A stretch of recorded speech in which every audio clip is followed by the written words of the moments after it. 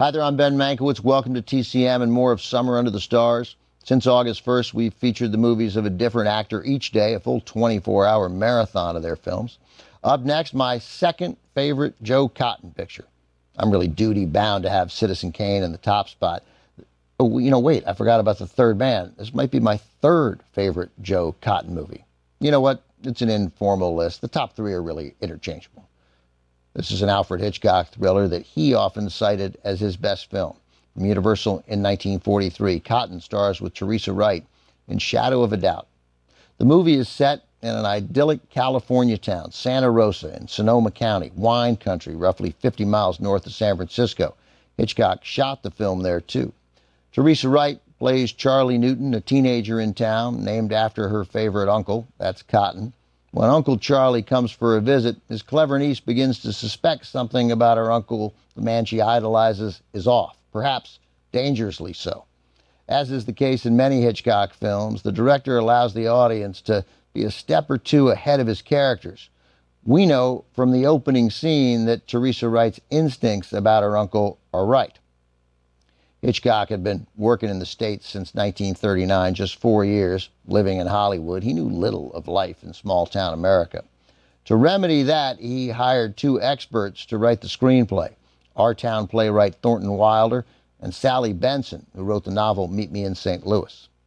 As I mentioned, Shadow of a Doubt was shot on location in Santa Rosa, California, too far from Hollywood to be affected by Screen Actors Guild guidelines demanding the use of professional actors. Hitchcock used real residents of Santa Rosa as extras. He even cast a few in smaller roles, most notably Teresa Wright's precocious sister Anne, played by Edna Mae Wanacott, and her friend Catherine, played by Estelle Jewell. The grassroots casting, the picturesque small-town locations, and the script, which is tense and funny, possessing exactly the right amount of quirkiness, all play a role in delivering a message that Hitchcock was really interested in. That evil lurks everywhere, even in the wholesome setting of small-town America. The result is one of Hitchcock's best movies, certainly one of his most unnerving. From 1943, also with Patricia Collins, who always shines, as well as MacDonald Carey, Henry Travers, and Hume Cronyn in his movie debut, Shadow of a Doubt. Before shooting Shadow of a Doubt, Joseph Cotten, who was not used to playing the villain, much less a sociopathic serial killer, asked his director Alfred Hitchcock to help him get inside the head of Uncle Charlie. In response, Hitchcock took Cotten for a stroll down Rodeo Drive in Beverly Hills, instructing Cotten to watch people as they passed and spot a murderer. After several guesses that Hitchcock swatted away as insufficient, Cotten told Hitchcock, "What you're trying to say is that a murderer looks and moves just like anyone else." Or vice versa, Hitchcock dryly replied. Hitch must have made his point because Cotten's performance in Shadow of Doubt is so indelible that some people mistakenly recollect him winning an Oscar for the role.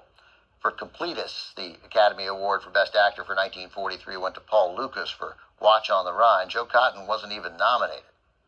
Despite great performances in a number of memorable films, including this one, Citizen Kane, The Magnificent Ambersons, Gaslight, The Third Man, he never earned a nomination from the Academy.